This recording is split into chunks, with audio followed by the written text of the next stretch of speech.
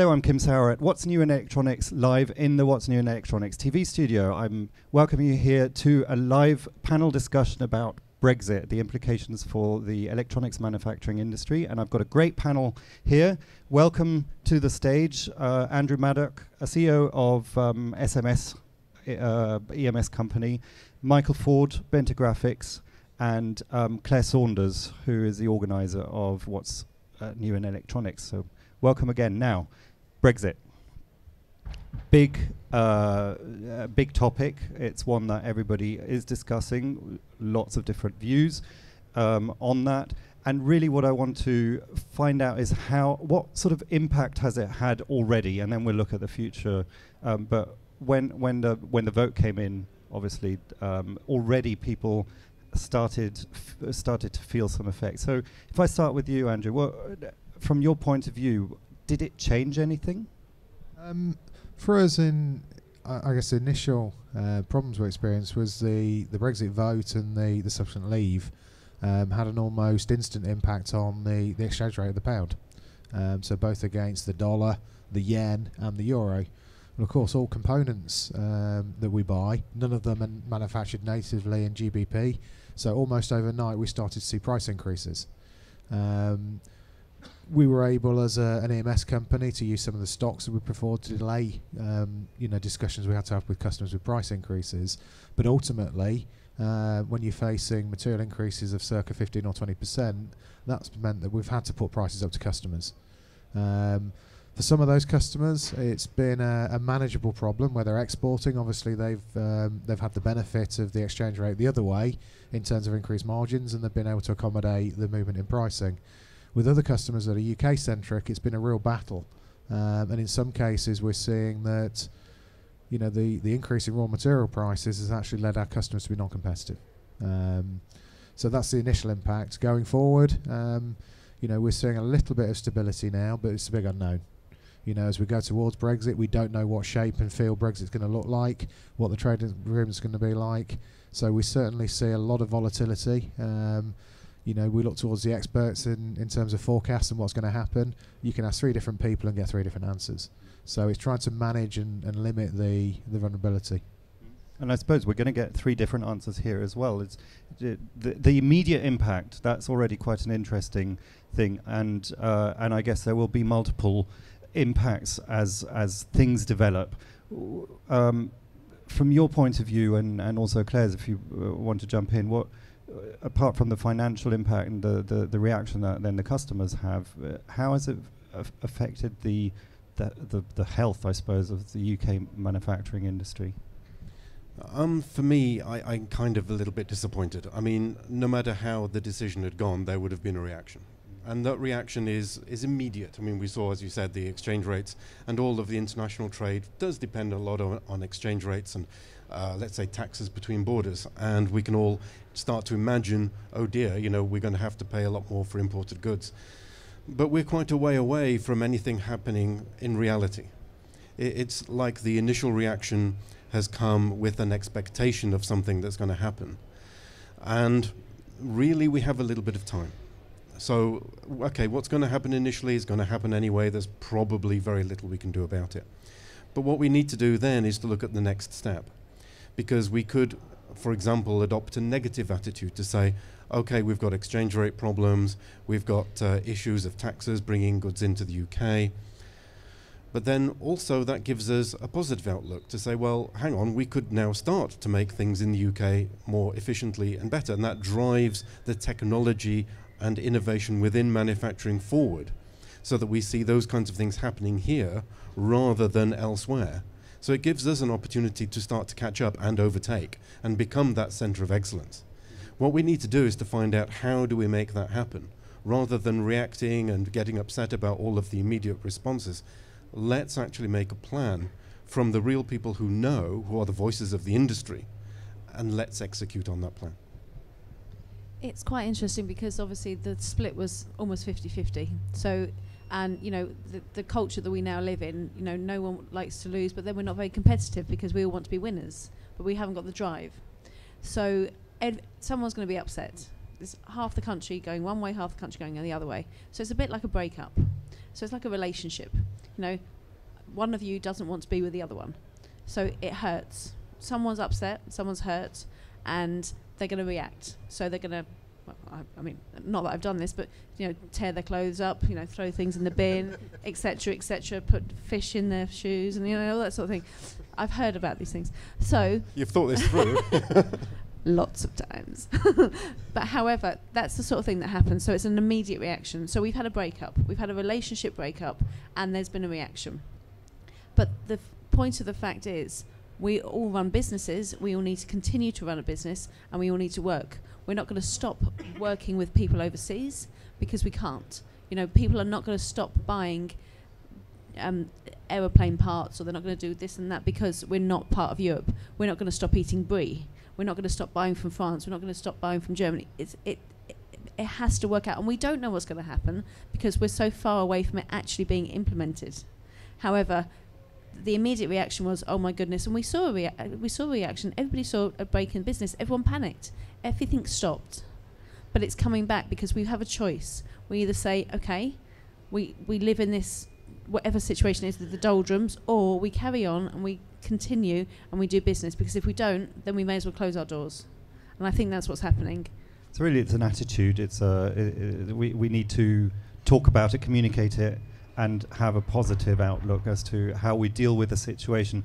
But I suppose it's change, and change is often difficult for people to accept, particularly when it's uncertain change. So let's talk about the uncertainty.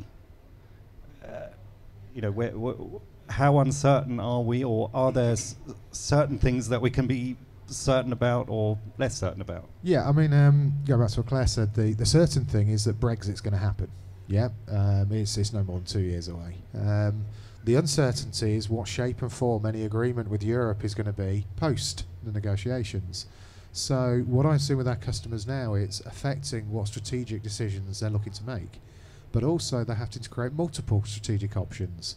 To example that, a customer that's manufacturing in the UK now exporting to Europe, they don't know what barriers to export they're going to have in 2 years' time. So they're looking at continuing the model they've got now and the potential implications, but also exploring things like having split manufacturing in point of territory in Europe, or maybe having distribution centres in Europe to get around these potential barriers that are unknown yet. So really it's posed a lot more questions than simply, is it good to be in or is it out? We've got to think about lots of different scenarios depending on the negotiations that haven't yet happened. I also think that we have to have a stronger front moving forward, because I think the issue that we have at the moment is it very much as if there's a breakup in relationships internally. So how is that being perceived externally? If we can't show a united front of where we are, what we're doing, then it's a weakness, and we're not weak. We have to show that we're strong. And going back to the Innovations Forum earlier on today, we're talking about the expertise, the quality that we have in the UK. So let's not show ourselves as we've lost a battle. We haven't. It's the next step. It's happening. We've got to deal with it. It's how we deal with it, and we have to externally now portray ourselves as winners and innovators. Interesting thing there is that a lot of the time you hear, "Oh, we've lost the battle," or we should be thinking positively. Over 50% of people wanted this, so there should be positivity around anyway. So why are we? I know the vote was very close, but why do we tend to talk more about, therefore, at the moment, the negatives and the uncertainty than actually celebrating that we got what the people voted for? I think it's a broader issue than just the Brexit vote itself. Because if you think about it, what motivated people they want to believe in the UK being strong again. I mean, we want to have that positivity. And so, just putting Brexit aside, we see the decline in our industries in manufacturing over many years. And something kind of is lost, the ability to create actual tangible value in the things that we're making, to take the ideas. I mean, the UK's always had fantastic ideas about new products and technologies, and we see these going elsewhere to be developed. we really need to solve a core fundamental problem about how to support those technologies, how to support that manufacturing. And I think we've had it a little bit easy from Europe because we see a lot of grants that have come in to help these companies develop products, only to see them ultimately go elsewhere. We need to find a way to allow those ideas, to allow manufacturing to develop again in the UK, supported by the UK government, perhaps paid for by money that is generated by cross-border flow of products. So in essence, if we can use that resource wisely, if we can really support the ideas and innovations that we have, then this can be a great success. And I think that's what people were aiming for. Brexit vote or not, that's what people want anyway. And I think the Brexit was a symptom of that. And I also think, love or loathe him, and most of us have one opinion or the other, Donald Trump, he wants to make America great again. Isn't that what we want? We want a Great Britain again, or your United Kingdom, and obviously we have the political issues, but we have to move towards that. And however you voted, however you made the decision that you made, we are where we are, and we need to make sure that we push forward and show our strengths, show our capabilities, because it's huge. I'm going to dig a little bit deeper now and talk about people, because in a way people are also who will be driving these attitudes, but people are also the people that are manufacturing in our factories. Now, a lot of these people aren't actually British, or they're from the European Union, and they've come over, and now there's this big discussion of, can they stay, can they not stay, what are the barriers there? Where do we see that going? Because a lot of these people are actually a lot cheaper to maintain or to have in our factories manufacturing. So, are we losing that? What do we have to do to keep them? Has anyone asked them to leave? Are we asking people to leave if they're working? I mean, actually, has anyone said, you've got to leave? Or are we perceiving that that's what's got to happen? I think people are perceiving that because nobody's made a decision on it yet, as far as I know, personally. But certainly there's a panic out there, and on one hand, people are saying this is great because we're British and we want to have our job. But I don't know. I mean, really, the question to you is, what's happening on that front? First response is, okay, European labour isn't cheaper in the UK. Okay, because we have laws and we have minimum wages, so it's not like we pay European labour. But like a lot of manufacturing companies, particularly in electronics, we have a very diverse workforce. Okay, so about 40% of our workforce is non-UK. I think the biggest benefit for us of the European projects has been access to the right skills across Europe. So if you need a particular skill set, you can go and employ it. If worst case, the European workforce is forced to go home, or the amount you can import is cut, it's going to force an emphasis on homegrown development. Okay, so that means that the universities, the apprenticeship schemes, they're going to have to be tailored to produce the right quality of skill set at the end of it. What we find is we take the output of the UK system as it is at the moment, and you still need to invest in training to take the education structure and the apprentices and deploy it in a way that you need it. And with some ways with the European labour, you can go and import it and have it ready-made because it's got experience of working in your technology. It's something we've addressed through having tailored schemes, and it's something that I think we'll have to put a lot more focus and effort into. Yeah, I think especially in the UK, I mean, when we go to school or when we go to college, we kind of have aspirations for the kind of work we want to do after that. And I think historically, if you go back, people would have a lot of apprentice schemes, and people would be introduced into different areas of manufacturing, and it would be interesting for them. I think in recent times that's not been the case. Manufacturing is the one thing that's not interesting anymore. But people are still there doing all types of jobs, from the very highest level of jobs all the way down throughout the whole gamut of the employment spectrum. There will be people who would like to work in manufacturing. And we have to kind of explain to these people what manufacturing is, because it isn't what we had before we joined the EU. It isn't actually people doing things with spanners and oily bits and having to put parts in the board and not move or talk to anybody else all day. Those kinds of jobs are in the decline. However, what is actually replacing them is technology that's coming in. So you have more room for engineering jobs, not necessarily just the high levels of engineering, but for operators doing their own engineering, introducing their own innovations within an area that they're responsible for. The workplace has changed so much, but what we need to do is to really sell that workplace now and to get people interested in working in manufacturing in this country, being proud of what they make as a result. I mean, I don't know how many of you have been to university campuses recently, but you go to a university campus and it's 80% international. You know, that we're not educating internally, and we are giving people the skills to take technology overseas, which is great. You know, it's important. However, you know, if the situation comes where we say no, sorry, you can't come in, and the schools are going to suffer because obviously they're not going to get the funding.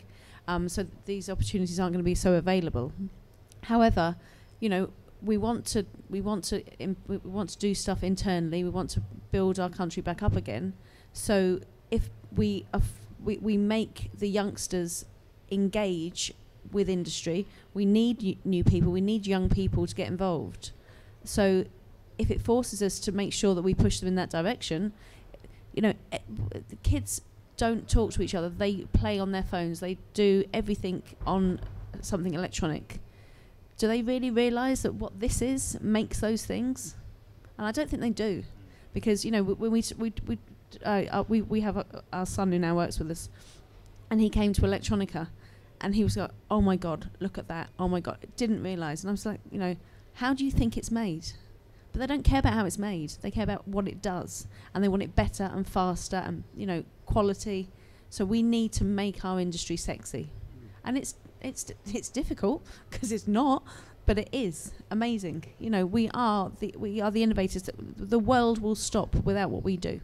Okay, well, this is great because you started off by you were putting paint onto somebody's car and throwing their clothes out and doing fish and all that, to now transforming ourselves into something sexy. So we're already in the next level of recovery after the breakup. This is lovely. So in order to obviously build further on that, whose responsibility is it? Is it a shared responsibility? How much responsibility will government have in this? How much responsibility do we each as an individual or as a company have to become more sexy and make Britain great? Government have a huge responsibility, and do you know right now government don't even recognise electronics as a key sector because it doesn't fit. They don't understand it. So where does it sit? That's kind of ridiculous because I think that electronics... It's not my words. No. I mean, electronics isn't just electronics anymore. I mean, if you look around at how many different products we have, how many computers we have in the cars, for example, that we're making. I mean, almost every device you buy, from a washing machine to a Hoover to even a central heating controller, it's got mechanical stuff in there and it's got electronics. Electronics is absolutely everywhere. Electronics ought to be booming. It ought to be doing like 10 times growth every year from what we see in our daily lives. Why isn't it? But I think if you ignore electronics, you're ignoring all physical industry. And if you ignore physical industry, you're concentrating on things that have no tangible value. I mean, software companies may, you know, we see the headlines, people make billions of dollars on an app over a couple of years. But a couple of years later, the assets turn to zero. Because unless people are interested in continuing to use it, there's no tangible remain. And so you're just paper-based money now. It's not something real. Investment in hardware of, you know, things that are tangible, things that we use as people in the UK, this is important because that is actually adding value, and it's a value that remains. And so if we forget that, if we forget electronics, the vital element of that, then it's almost like we're giving up. And that's really sad. So I think we need, as an industry, to make government see the different options they have going forward and to put our version of the way we think things should be and what we need to do to make it happen. Because without that, they can't make the right decision. That's right, and if we don't fast forward on our skyboxes, obviously electronics, if we actually look at the adverts, Great Britain is exporting. That's what they're telling us. They're putting adverts out all over the place and telling us the future is export. You know, we have to build relationships. So why they need to recognise what we've got here? It's fundamental, and it has to come from us. We have to shout about what we've got, and it frustrates me so much. So that's why my voice is a bit wobbly, because I want to scream. I'd just like to build on what Claire said. Electronics isn't sexy, but at the same time, as Michael said, it's everywhere. If you were to ask some of my customers what their experience is in terms of recruitment, they advertise for a software engineer and they'll get 100 applicants for every job. They advertise for an electronics hardware engineer and they're struggling to find people. And that's the difference. Electronics is sexy because of the software and the applications that written on the electronics. Designing it isn't sexy. Designing it is the down and dirty. And that's where I think a lot more investment needs to come. And in terms of the government investment, the government is investing in advertising and manufacturing, but it's around the core tertiary industries in the UK. It's aerospace, it's rail, it's auto manufacture. It's the sensationalisation of the jobs, keeping the jobs in the UK. Even some of the Brexit discussions are about keeping those industries in the UK, even to the potential of subsidising them if barriers to trade or export do come into place. For the smaller, based manufacturing that support all of those industries, there's a challenge, and I don't think government is going to pick up the mantle. So the responsibility really does lie with the local forums, the lobbying committees, and the companies themselves to actually pick it up and do something about it. Clearly a very complicated debate to have, and lots of facets to it. Thank you very much once again for your participation, and I'm very positive that we are going in the right direction. We've recognised it is going to happen, so we have to deal with it. So thank you once again, and good luck with the rest of the show here. Thank you.